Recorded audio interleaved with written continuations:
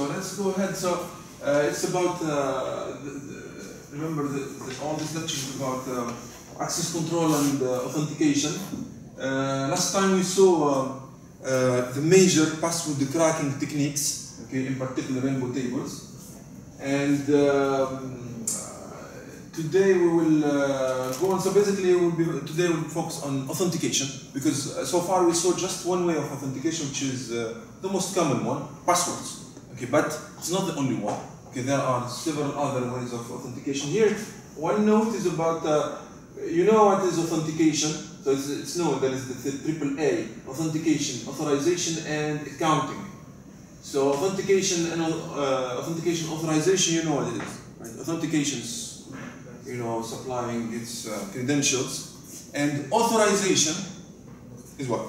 Files that you have access to. No. Login. This is access control. It's a fact of login is to get access to the system. Yes, you know.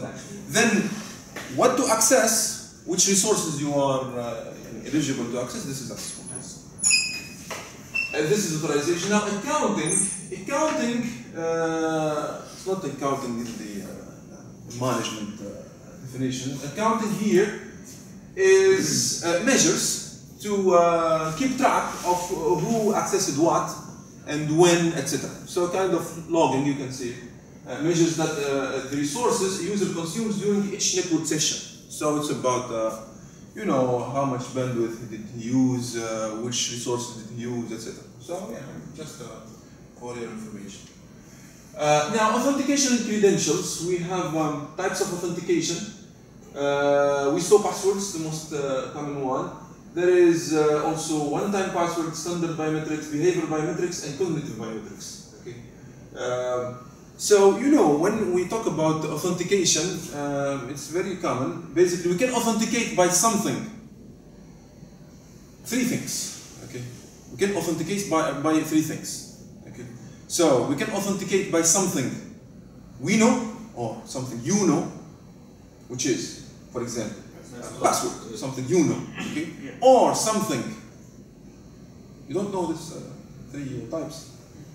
We can authenticate by something you know, or something you have. Example. Fingerprints. No. Private key. No. Credit card. The token. You know, there are some tokens that are used in some organization. Tokens, or sometimes, you know, a badge or a card or something, okay, something you have, so an object, okay. The third thing is something you can authenticate with something you know, you have, and something you are. So here we are talking about biometrics. So something you are, fingerprint, eyes, gun, face recognition, voice recognition, etc. Okay. So one-time password, this is you know, something you have. This is something you know. These two, something you are. The third one, cognitive, is basically mixed between something you know and something you are. Okay. So yeah. Yeah. So password, we discussed it. Now, one-time passwords, which is using the tokens. Okay. So using the physical token. The most common type is a time-synchronized one-time password. So here we are talking about passwords that change all the time, and you need to respond to a challenge, basically. Okay. So yeah, it's used in conjunction with the token. The token and the corresponding authentication server share the same algorithm. This is the point. So most of them, so this is an example of a token. Most of them, they share the same principle. So basically, you have a server where you need to log in, and basically you have the user, so user here, and user have the token. Okay. Now they all share the same principle. Basically, you have an algorithm here, an algorithm to compute a certain password or a certain random value or a certain challenge. Okay. And then you have the same algorithm here. Okay? They are the same. Most of the time, so yeah, this is an example. So basically you have a user here. He has the token. In the token you have an algorithm. So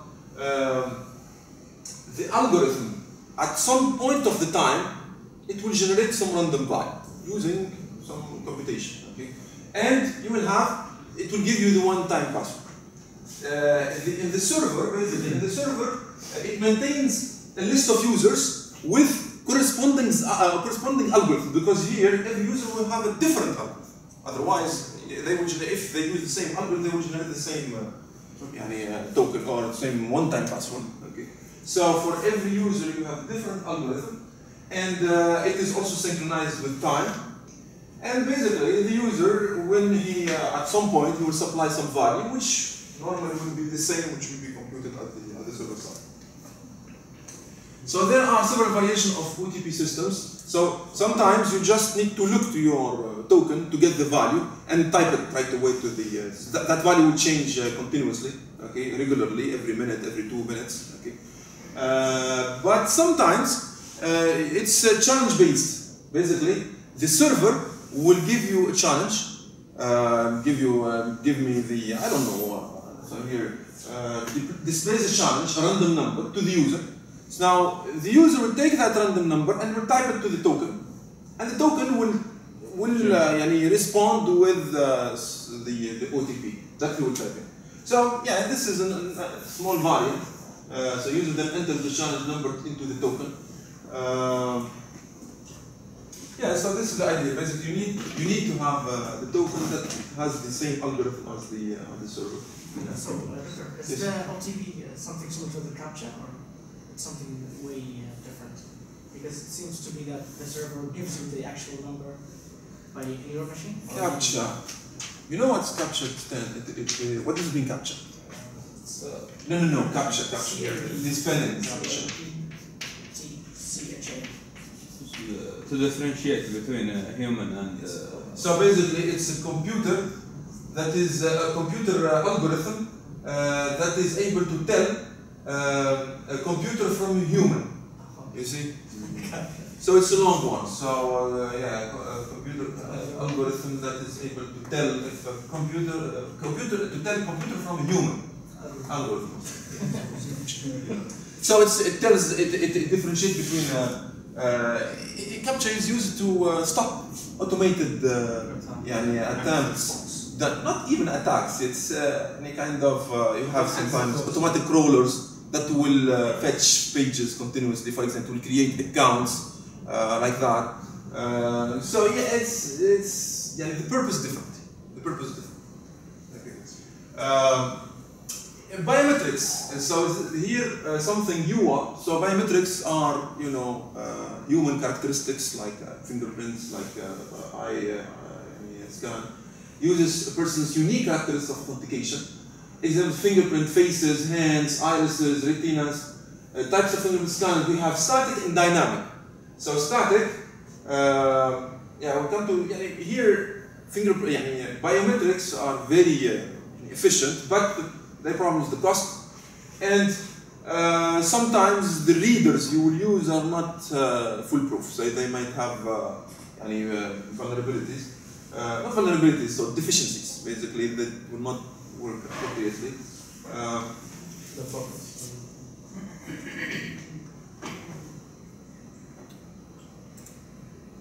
Yeah. So this is dynamic. This is dynamic fingerprint. So dynamic versus static biometrics. Basically, in dynamic, you need to do some kind of movement or action. Okay. So, for example, here you need to swap your finger, but The focus.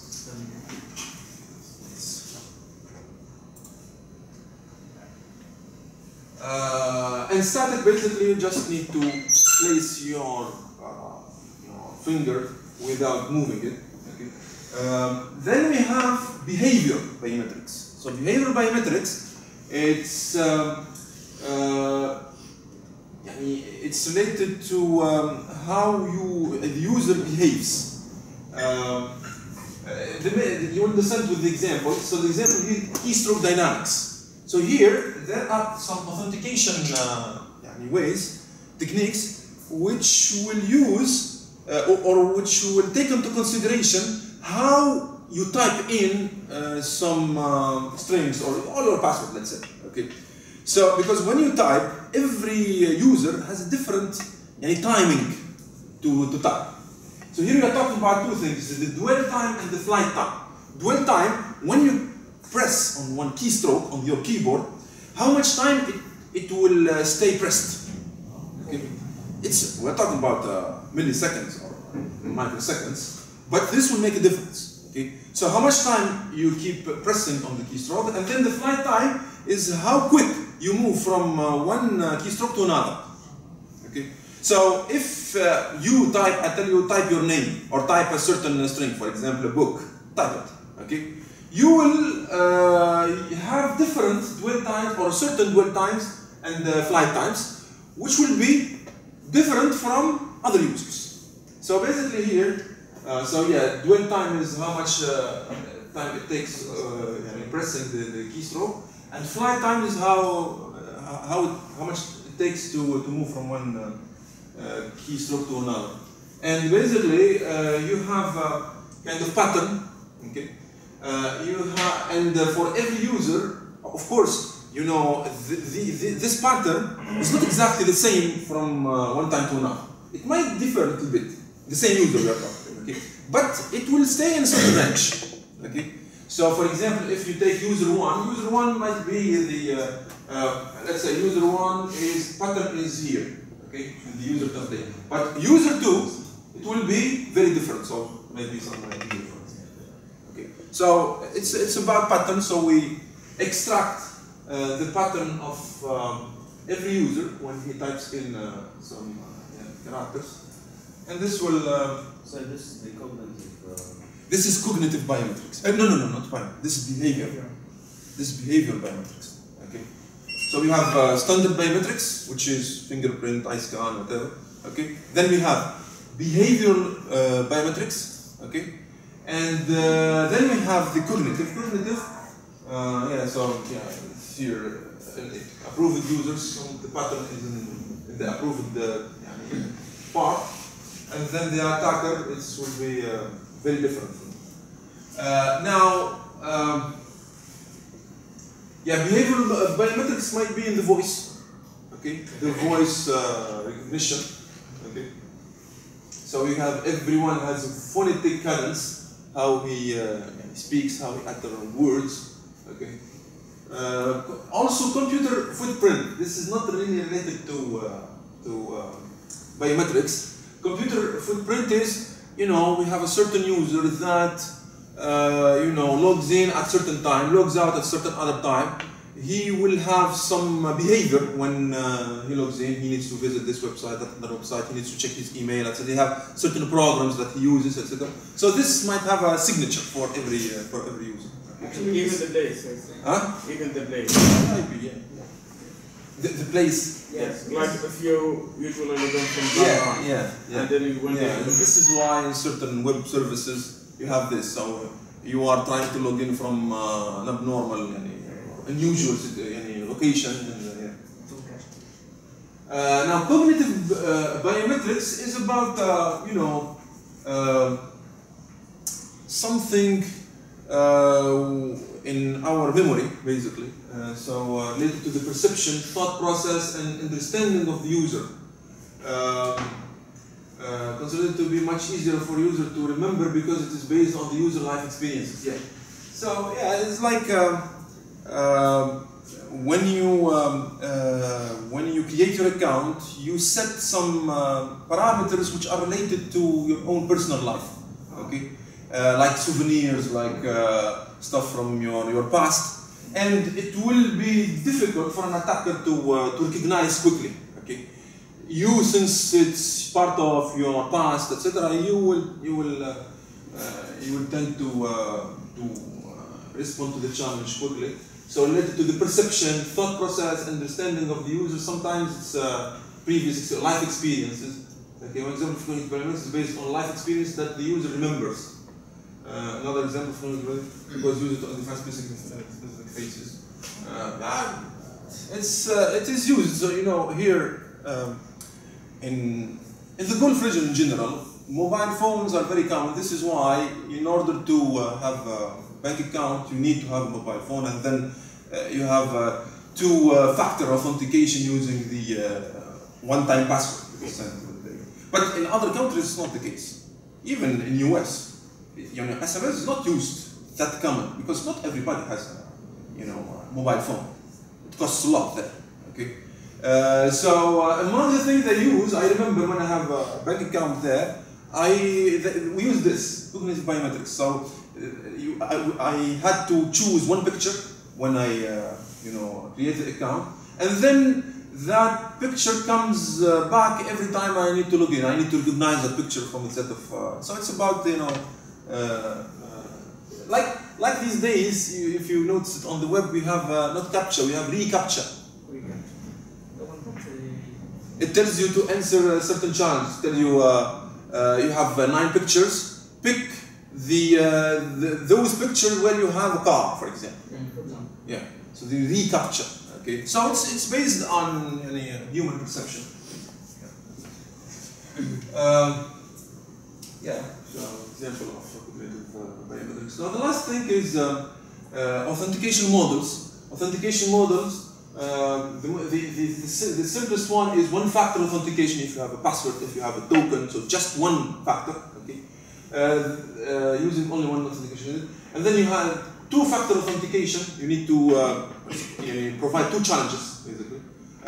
What we do to log into bank accounts is two-factor authentication, and there are 3-factor authentication. It requires that the user present 3 different types of authentication credentials.